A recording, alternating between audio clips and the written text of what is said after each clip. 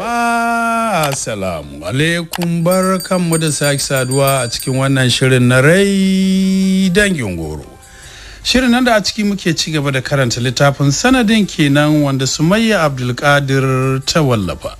Kuma idan masu haro za su tuna a shirin da ya gabata mun kwana ne inda muka ji ango da amarya a katafaren otal ɗin da suka sauka a Abuja. Dr. Amina ta buɗe ido ta ganta tsakiyar wani na'imtaccen gado rufe rub da lallausan bargo da ta ƙara buɗe idon ta juya sosai a can gefen bisa wata 'yar kujera da ɗan tebur a gaban kujerar ma'arub ne yake cin abinci. Muka ce sanye yake da ƙaramar t-shirt deep blue da baƙin dogon wando sosai mata kyau irin na ranar nan da ta ganshi cikin ƙananan kaya yau fiye da waccan ranar saboda har da hasken amarci tare da shi. Ya yi wani haske da shi wanke hannu ka taɓa in ji zuciyar Amina. Suka kalli juna na ɗan daƙiƙu tana daga kwance cikin bargon kafin ya tura tebur ɗin duka ya taso ya tako har inda take kwance. Muka ce tsayawa ya yi a kanta ya kama kallonta kamar a lokacin ya taɓa ganinta. Gashin kanta da ya sha gyaran antijal an ya kwanta a kan filon ya baje sai sheki yake. Muka ce da Amina ta kasa jura kallon sai ta lumshe idanunta, siririyar fatar bakinta ta nuna alamun dan murmushi. To nan ne muka tsaya, yanzu kuwa za mu ci gaba. Shi da kansa ya tuna Amina fa babu komai a cikinta, don haka gaba ɗaya ya ɗauke ta bai dire ta a ko'ina ba sai a teburin cin abinci. A baki marub yake baiwa Amina abincin wanda a rayuwarta ba ta taɓa cin mai daɗi da ɗanɗanansa ba. Tun tana jin kunya tana sun koyar da kai har ta ware ta ci sosai, sai mamakin marub take yi. Soyayya shi na ƙara kama zuciyarta. Sai da ta tabbatar masa ta ƙoshi sannan ya kyale ta shiga wanka misalin karfe 10 na daren ranar mai ɗimbin tarihi a gare su. To sun mori amarcinsu na tsayin kwanaki 7 yadda ya kamata, sun ƙara fahimtar juna, so da ƙaunar junansu ya ƙara haɓaka da shahara da a da bai yi ba. Sun ɗinke zukatan junansu cikin na juna, sun zama abu ɗaya. Kowanne ya shiga tababar yadda zai rayuwa mai inganci ba tare da ɗan uwansa ba. Ma'aruf jikas ya yadda Allah ya sako Amina cikin rayuwarsa sanadin tashi Amina ne don ta gyara ta maye mashi gurbin Aisha, ta wanzar da farin ciki a rayuwarsa wanda ya rasa tun gushewar Aishan, ta wanke bakin cikin Laila jikas da yake kwana yana tashi da shi, ta kawo sauyi mai albarka daga rayuwar kaɗaicin da ya tsinci kansa a ciki tun bayan rashin Aisha. Ita ɗin alheri ce kuma amana a gare shi. To isu wasu gida ke da wuya, tun kafin su isa ɗakin baccinsu wani mai share-share ya sanar da ogan nasa Anti Laila ta dawo. Fuskarsa bata sauya ba, haka komai nasa bai canza ba. Amma Dr. Amina ta ji faduwar gaba matuƙa. Sai jin tausasan yatsun ma'aruf ta yi cikin nata ya rike ta gam, ya ja ta sun fara taka mata takalar bene tare. Laila na zaune a cikin ɗaya daga cikin luntsuma-luntsuman kujerun falon, ta ɗora ƙafa ɗaya akan ɗaya ta harɗe, ta ci ado da kayan larabawa na kecire ne har ta gaji. Remote ɗin talabijin ne a hannunta, tana sauya tashoshi. Ta ɗago kai a yangace kamar yadda yake al'adarta, ta dubi masu shigowa ba tare ta amsa sallamar da suka yi ba. Sosai ta saki baki tana kallon su. Ma'aruf ba zai taɓa kama macen da ba tashi ba. Wannan na nufin likitar Amina, wannan yan rena hankalin ya aura. An tabbatar mata ma'aruf ya yi aure tana Saudiya, amma bata taba kawo Amina bace, ta ɗauka iyakata kenan sun rabu tun da Amina ta warke. To yaushe aka kulla soyayyar wadda har ta kai ga aure tana gidan bata sani ba. Ta tambayi kanta, bata kuma samu amsa daga kowane sashe na zuciyarta ba. har suka zauna a kujera guda, hannunsu na cikin na juna. Amina dai a tsorace take ganin kallon kura ta ga nama da Laila ke mata. Ta kawo karfin zuciya ta sanya wa ranta, tana murmushi ta ce, "Anti Laila, ina wuni, an dawo lafiya?" Shiru ta yi mata bata amsa ba, har yanzu bata ɗauki ido a kansu ba, irin kallon nan na kunci amana ta. Sai ku ya ce, "Wuce ɗakin ki Amina ke huta, zan yi magana da ita." Amina ta miƙe ta nufi ɗakin nata. Ai bata kai ga isa ba sai ta ji an shaƙo ta baya, an yi mata wani irin wawan naushi a wuya, amma ka mata wani irin abu a tsakar kanta da ya fi kama da kofin gilashi. Fasasshiyar kwalba. Ta yi gabalu ta faɗi a ƙofar ɗakin nata. Tana jin da Ma'aruf ya yi magana da ƙarfin gaske da iyakacin sautinsa. "Laila, kina hauka ne? Kisa? To wallahi in ta mutu a bakin aurenki." Sai ya ƙoƙarin buga waya don kiran likita, amma ya kasa, ya kuma kasa isa ga Aminar ya bata wani taimako saboda gigi cewa. Hannunsa sai rawa yake yi, haka lahirin jikinsa. Wayar na cewa yana sake ɗauko ta. Ita kanta Laila ta ɗan tsorata da ganin yawan jinin Amina da ke malala a ƙasa daga tsakiyar kanta. Sai maziri take yi, amma ta maze yadda take jin zuciyarta za ta iya kashe Aminan, kamar yadda ya faɗa in ya so ita ma a kashe ta. Ya samu ya lalubu lambar Dr. Ismail, likitansa da ke cikin gidan. Jikinsa na ci gaba da mazari, don kuwa Laila ta shammace shi sadda ta yi wuf ta miƙe bai ankara ba, balle isar ta ga Amina kamar walƙiya. Ya ce, "Ka zo maza maza har bene Ismail." Babu tambayar ba a sai Dr. Ismail ya amsa da gani nan zuwa ranka ya daɗe. Ya isa inda Amina take a kwance a ƙofar ɗakin ta, magashiyan ya cicciɓe ta ya kwantar a doguwar kujerar falon, bai damu da jinin da ya biya ɓata mata jiki ba. Ya so mai mata firfita, babu alamun numfashi a tare da ita. Bai ƙara bi ta kan Laila ba, wadda ke tsaye a kansa tana kuka, kukan da bai san ma'anarsa ba. "Allah ya sa ban yi kisa ba, zuciya ce, na shiga uku, Ma'aruf ka yafe ni." Abin take faɗi kenan cikin kuka, ko kallonta bai ba. Firfita kawai yake wa Amina da gefen babban rigarsa. Idanunsa sun kada su yi jazir. Abubuwa da yawa yake kisamawa a ransa da za su faru da shi idan ya rasa Amina. A haka likitan ya iske su bayan Ma'aruf ya ba da umarnin a shigo da shi. Da kayan aikinsa yake tafi, don haka a take ya fara baiwa Amina taimakon gaggawa har ta farfado. Ya cire kwalbar da ta nitse cikin kanta, ya gyara wajen da ke fidda jinin, ya tsayar da gudunsa, ya rufe da filasta. Ya dubi Ma'aruf da Laila mai kuka ka shirban.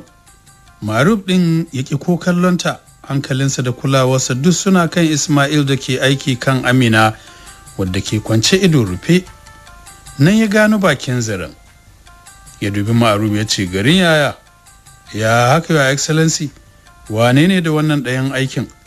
Wannan kan dole sai an je asibiti an yi hotonsa, don mai yiwuwa akwai raunin ciki na kwalbar da nake addu'ar Allah ya sa bai taɓa ƙwaƙwalwarta ba." Sai Laila ta ƙara gigi cewa daidai da ƙaruwar fushin Ma'aruf a kanta, ya ce da doktor ɗin, "Je ka zo da nurse ku tafi da ita, a bata duk kulawar da ta dace." Cikin ɗan lokaci Dr. Ismail ya yi waya asibitin cikin gidan. Nurse biyu suka zo suka tafi da Amina. Aka bashi daga shi sai Laila a falon. Ya zauna cikin kujera ya tallabi fuskarsa da hannu biyu cikin damuwa. Laila ta tsuguna a gabansa ta kama kafafunsa tana kuka. "Tun da bata mutu ba, don Allah kar ka sake ni, wallahi zuciya ce, na tuba, zan zauna lafiya da ita insha Allah." Janye kafafunsa yayi daga rikon da ta yi musu. Bai saki fuskarsa ba har yanzu, haka fushinsa bai sauka ba.